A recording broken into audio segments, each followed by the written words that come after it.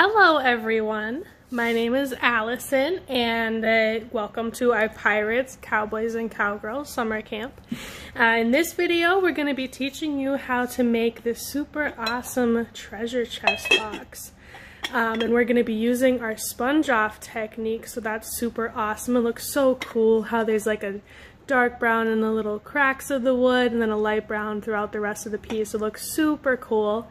And so if you want to learn how to make this piece from your treasure chest box that you got in your take-home kit, just keep on watching. Okay, so what you guys are going to need for this treasure chest box here is you're going to need obviously your treasure chest that came with your kit. You're going to need a sponge. I just have a few different sizes here for you guys. And then your palette. You can also use a paper plate at home, a piece of tin foil, anything to just put your paints on. And then a couple of big brushes and a little brush here. And then the colors we'll be using today is going to be number 19. It's kind of like a golden color. I'm going to be using number 13, which is going to be our light brown, and number 61, which is going to be our dark brown color for our piece. So first off, you don't need to do anything special before you get started. If you're painting at home, I would lay down, I have a piece of paper laid down here just to catch all the paint and everything, but everything comes off with water, so don't worry about where you're painting or anything, or the clothes you're wearing. Everything will come off just with water, so don't worry. But to get started, I'm just going to go ahead and grab our light brown color, number 13, put some in my palette here. Oh, gotta open the little seal inside. Okay, so I'm gonna pour some number 13 into my palette. I'm gonna grab a big surface sponge, and I'm just gonna paint the entire piece in this light brown color. And don't worry, because we'll be going over it, and we'll be going on doing a bunch of cool techniques and everything, so don't worry, just paint the entire thing your light brown color. And remember, I don't know if you've painted in the studio before, but we were going to be needing to doing usually 3 layers of paint on everything that we do.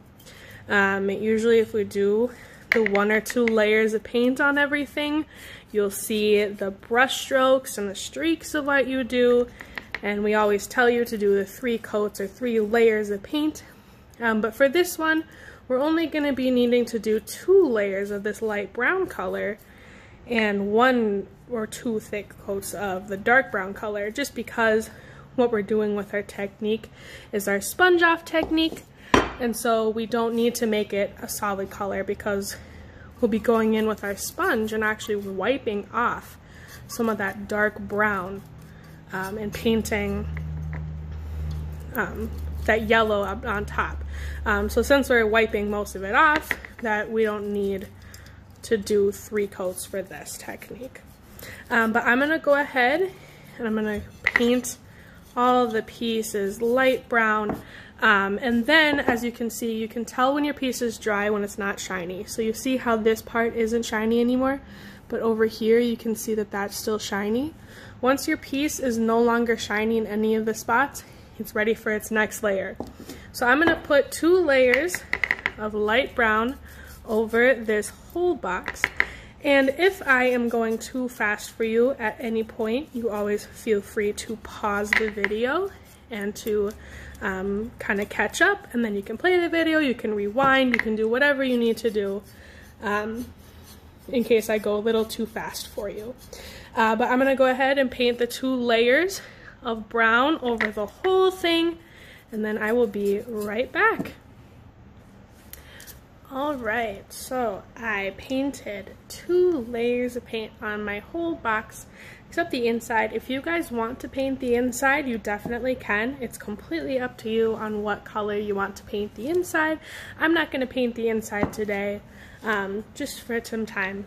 But if you want to paint the inside, go for it. But I got the whole outside of my box painted, and so we are going to go in with our dark brown, and we are going to pour some in our palette right there. And then we're gonna do 2 layers of paint of the dark brown. If you are a really heavy-handed painter like me, where you put a lot of paint on your piece at once, then you can just do one layer.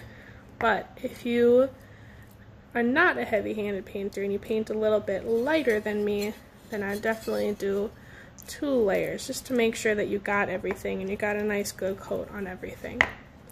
But I'm just going to paint the whole box in the dark brown. I'm not going to paint the bottom just because I want the bottom to be light brown.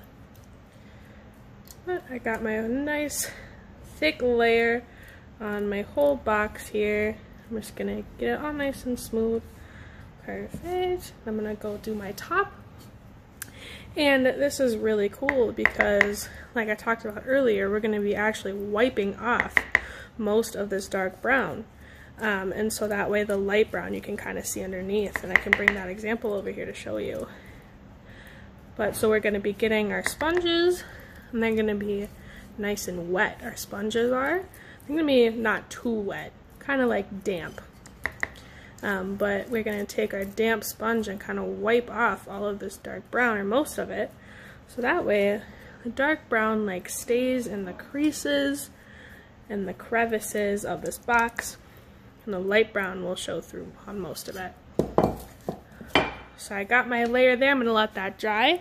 I'm going to show you how you can see that there's that dark brown in the creases and everything, but it's light brown all the way through.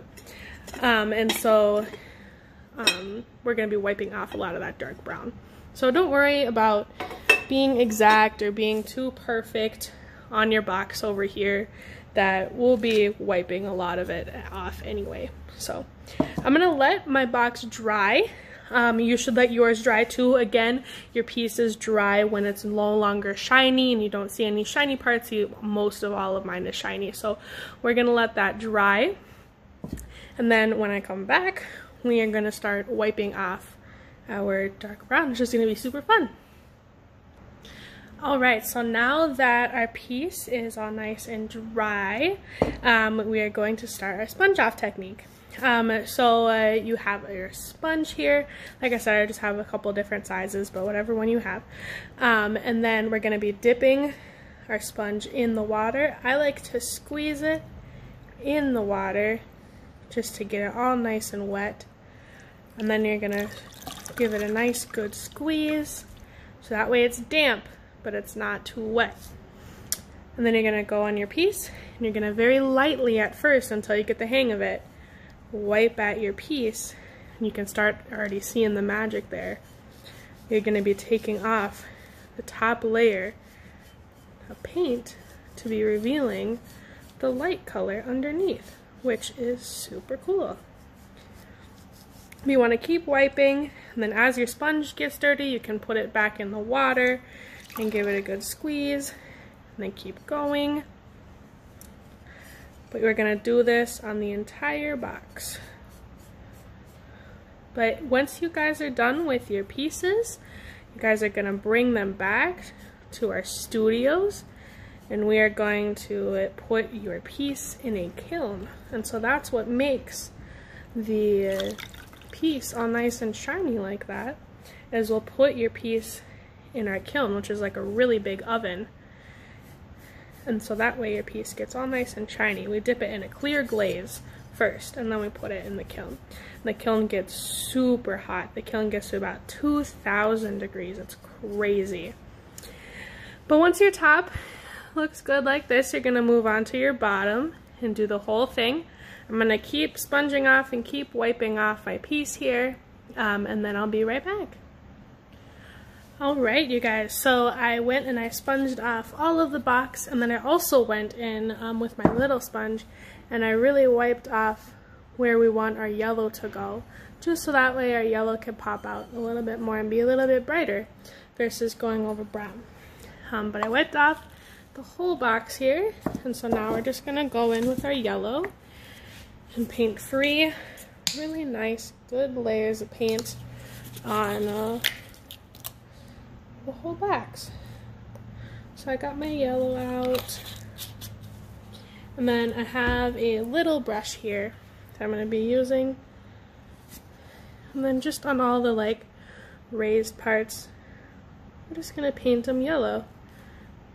And don't worry too much about it being perfect. It doesn't have to be perfect to be yours.